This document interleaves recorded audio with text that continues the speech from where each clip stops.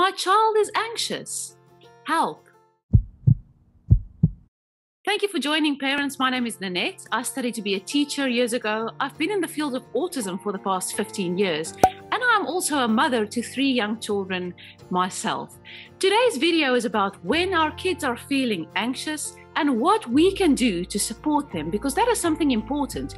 We need to know how we can support our children when they are experiencing some everyday anxiety, as it happens in children. We all deal with anxiety in our own way. Some of us deal with it quite successfully and in a healthy manner by keeping to our daily schedules that we set up, increasing, when we need to, our stress release activities.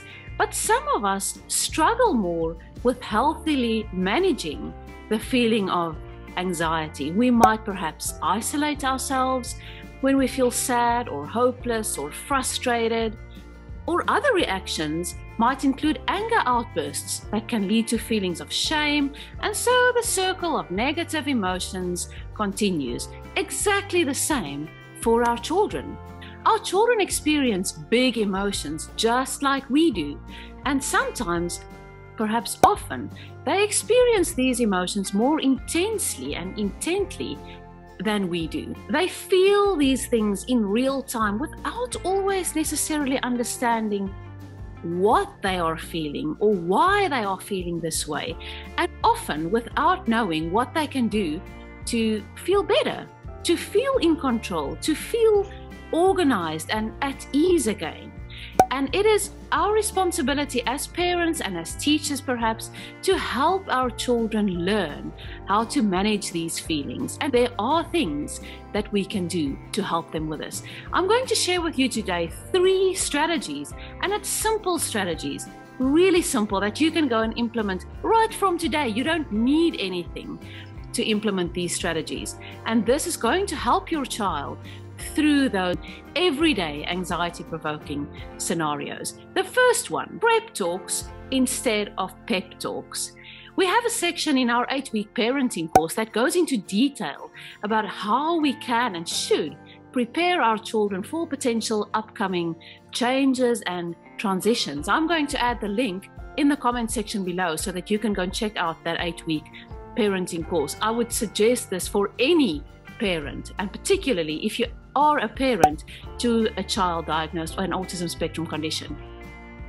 If any child has time to mentally prepare for a change, they can predict that change. They know it's coming, and with your help, they can apply some coping strategies to help them through those transitions, to expect them, and then to know how to deal with them appropriately. This allows them to feel more in control of their environment and their sensory system, navigating through these changes and transitions. Then the second one, sensory needs during an anxiety-provoking situation. And I can't stress enough how important it is to help our children become aware of their sensory needs at various times.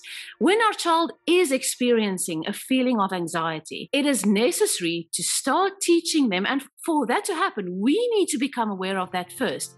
What type of sensory activities and exercises can help my child to calm down when they are feeling anxious, to become in control again, to feel organized and comfortable again if they are going through these emotions and experiencing a little bit of anxiety, a little bit of stress? How can they get through these? There are activities that you can bring in from day to day to help your child to become more aware of their sensory needs.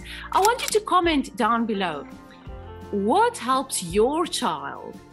What is a stress relief activity for your child when they are a little bit stressed or a little bit anxious? What helps your child? If you can comment down below, this is also going to help other parents to think of ideas that they can try out with their child. So this is a way that you can help and really make a difference for other parents as well. And then the third one, a cool down chamber, which sounds really cool as well.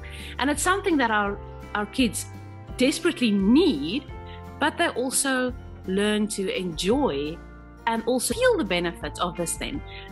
We highly recommend including a cool down time where you help your child to understand how to take a moment to debrief after experiencing an anxiety-provoking situation or interaction or environment.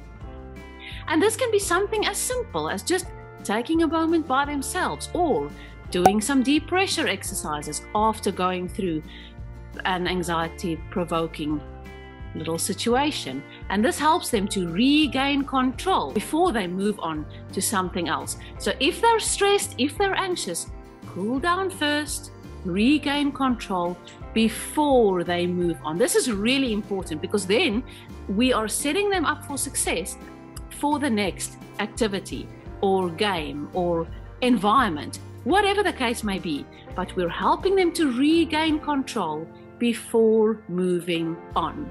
I hope these 3 tips will make a big difference in your child's life and in your life, of course. But please comment below if you have any suggestions or ideas that other parents can try out with their children too. We always learn best when we learn from one another. Thank you for joining.